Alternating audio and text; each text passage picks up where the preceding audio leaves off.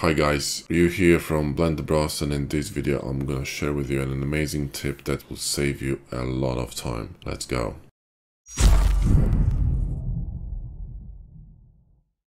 If you would like to learn more about add-on workflow, especially hard-ups and box cutter, I highly recommend our free course, Sci-Fi Terminal Design in Blender, which will teach you a lot about hard-ups, box cutter, and how to work with hard surfaces and add-on in Blender. It's a free course, link in the video description. Okay, so let's say you have this kind of a shape where you have just a simple boolean, and you want it to run a bevel here on this edge. So click, Alt click, Control B, and just create a small bevel, and you're good to go. And everything looks great.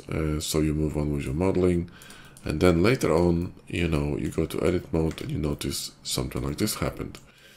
And it's a problem because when you go to face orientation, so Alt V and face orientation with hard ups, or you click here and check this box here if you don't have hard ups for whatever reason, you will notice that you will have this kind of a face flipped in here, because what happened here, this edge was pulled over this area and literally flipped this face. So it just flipped it inside out, okay?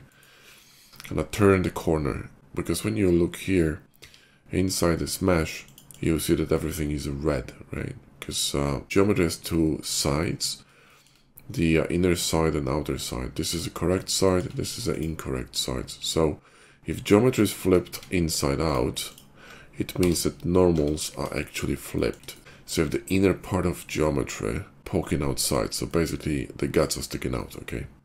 To put it simply. So what you want to do is you want to avoid situations like this, because this is going to cause shading problems, texturing problems, beveling problems, all kinds of problems, okay? If I have this face flipped, for example, here, so I'm gonna flip it intentionally, you'll see that if I'm gonna run a bevel through it, it's just not gonna work, right? See, it's flipped, so I need to flip it back to where it was to actually have the bevel behave properly.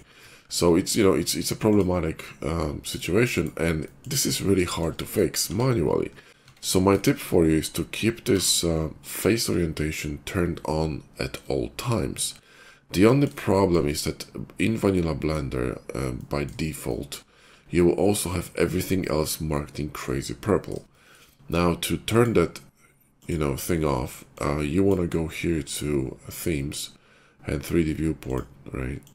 And go here to this tool, face orientation front, and you want to turn that alpha from 1. Okay, that's psychedelic, to 0. And all you're going to be able to see, and save prefs, yeah? All you're going to be able to see is the flipped geometry. And so usually when I work, I have this turned on at all times. So, when I spot something like this, I'm going to be like, oh, hello, I need to fix this shit. So now there is a way of fixing this after you actually notice it sometime later. And you would need to use Mesh Machine for that. Link in the video description, by the way, to all the add-ons. So now here you could click on that, press Y, and unbevel, and magic happens. Now, because the vertices were moved, you can see that the distance between these vertices now it's uneven. It's different here, and it's uneven on the bottom. So what you can do is select this entire edge. So click Alt click with Mesh Machine, then go to Vert mode.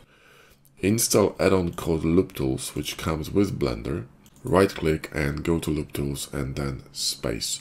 It will evenly space them across this surface. Then what you want to do is you want to move this edge to the middle, and the easy way to do that will be to use mirror with Mesh Machine. So Alt X, mirror to the left side, and Bob's your uncle. And then click, Alt click, and you can bevel, and you can see that there are no problems. Well, there's a problem here on the top, but I probably have some double vertices. Press 3 to clean it. That didn't work. Let's just do that.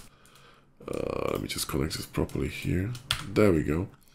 Let's try it again. So click, Alt click, and wow, still pulling. Hang on, what the hell is happening here? There's a double edge here, right? Yeah, there we go. Remove that. Click, Alt click, and boom, there you go. See, so what you want to do is you want to run edges that are perpendicular to the vert that you're going to be beveling. So if you're going to be beveling this edge, right, this one, you want this edge to be perpendicular to this vert, okay? Perpendicular 90 degrees here, right? Do you see what I mean? So then you're sure that none of this edge is going to get pulled. Another way of fixing this would be to run a bevel like this, and then go here and turn off the loop slide, okay? It's kind of the same thing. But this will move this edge, which sometimes may not be, you know, desirable. So, alright guys, well that's it. That's my tip for you for working on a hard surface. Thanks for watching. See you in the next one.